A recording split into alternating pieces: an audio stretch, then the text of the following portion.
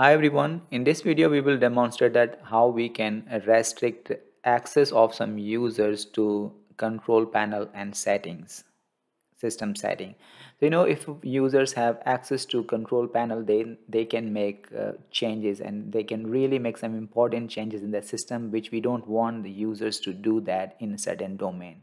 For example, at the moment I am using my Windows 10 machine, and if I click here and if I write control panel, you can see we have control panel. And if a user goes to control panel, and if user clicks on system and security, and if user clicks on Windows Defender Firewall, you can see user is able to turn off as well as turn on the firewall as well, which is very important from the security perspective. Of course, users can do a lot of things when the user has access to this control panel on a computer. So this is just an example.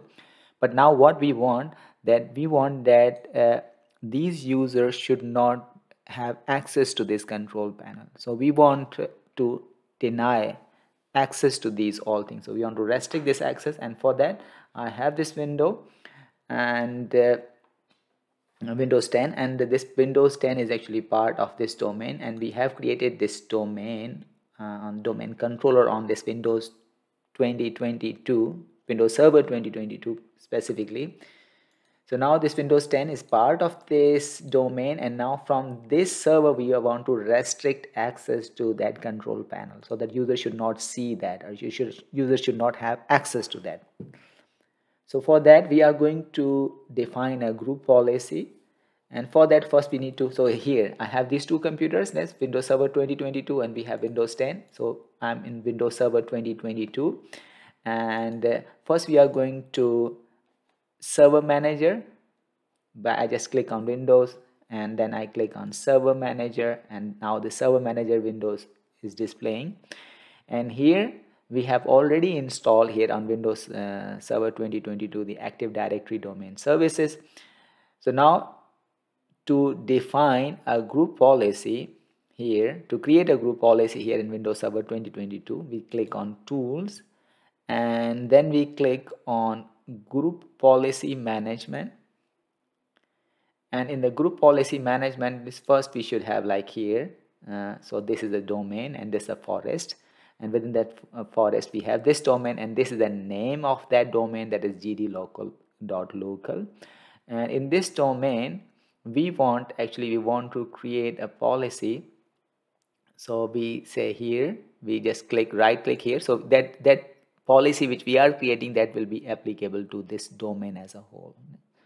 So we click here and then we click create a GPO in this domain and link it here. So this policy will be created, and this will be at domain level. So we have the option that we can create organizational unit, and we can put computer or users in that group. But at the moment, we are creating this at domain level. So we click on this link, and then here maybe we are creating the GPO or group policy object. So group policy object is actually a virtual collection of policy settings. For example, we want to deny some users to some specific access, or maybe, so whatever policy setting, for example, at the moment we want to prohibit users from accessing control panel and system settings. So for that we are creating this group policy object, and now we need to give any particular name to this group policy object. Let's say we want we can give it any name. Let's say restrict access. Restrict access, this is the group policy name which we used here. So we click OK. Now you can see we have this restrict access here, that is the group policy we are creating now. And then there is a default domain policy that is created by default, but now this is the policy which we created.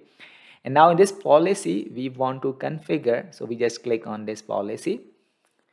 We want to configure, or we want to make some settings, policy setting, which will be part of this group policy object. So then we click here, right click there and click edit, and we click edit. Then this group policy management editor displays here, and this editor, in this editor we can actually define the group policy settings here. So those policy which we'll create, that can be applicable to computer, that can be applicable to users.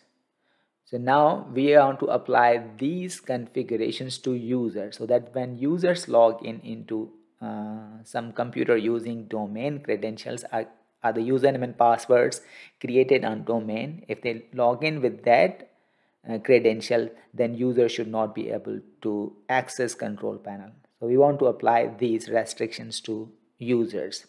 So for that, we click on user configurations, and then we click on policies, and in the policies we click on administrative templates, and at administrative templates we click on control panel, and when we click on control panel, maybe double click there, and you can see here we have different options, and one of the option is that prohibit access to control panel and PC settings. This is what we are going to configure, but you can see here there are some other things: hide specified control panel item, always open all control panel items, show only specified control panel items. So at the moment we are only interested in doing this, so we want to prohibit access to control panel and PC setting. So we selected this security setting maybe, and then maybe double click there, and when we double click on that, a new window appears, and that is related to prohibit access to control panel and PC settings.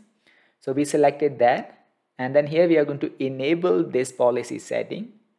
We say enable, and then we have to click on apply here. So here you can read further details as well. So this setting prevents control panel or the control.exe and system setting.exe, the program files for control panel and PC setting from starting.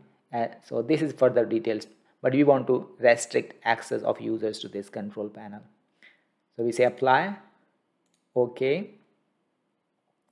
and then we click close this group policy management editor as well, and then we have this restrict access group policy object which we just have created. And now I'm going to right click there, and when we right click on this policy which I just created, then we also have an option of enforce. We just click on enforced, and then we close it here, and after closing it, let's say I'm also going to close this. And now to verify that on this Windows 10 machine these users will not have access to control panel, we want to verify that whether this policy has been applied to a user. So for that I'll go to Windows 10 machine, and first I'll log off from this. So maybe we can say here cmd, and we can say log off, so log off, press enter, and now we are system, from this system Windows 10 we logged off, and we'll again try to log in from this same system. And this is the user which is created. This user account, Nishan user, is created on this Windows 10. If you want to see it, maybe I can show it here. Let's say we go to server manager and go to tools, and we can say active directory users and computers, and in this active directory user and computer you should be able to see the user account which is showing there.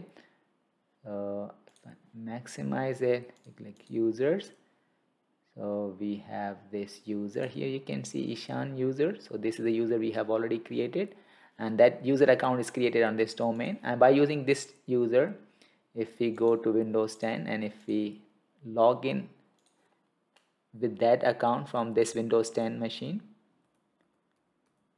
and we need to give the password, and then we press enter, and now from Windows 10 we are logging into the domain, into this Windows 10 machine. And let's see if on this Windows 10 machine we can access control panel and system settings. So for that we type here control panel and press here, and you can see this time this is not going to allow that particular user to access control panel, because there the message is showing that this operation has been cancelled due to restriction in effect on this computer. Please contact your system administrator, because on Windows 2022 server we have blocked the access of this user to control panel. So this was simple demonstration that how we can and disable the access, or we can restrict access to control panel and PC settings using a group policy objects. So thank you very much for your time. Hope to see you in some other video.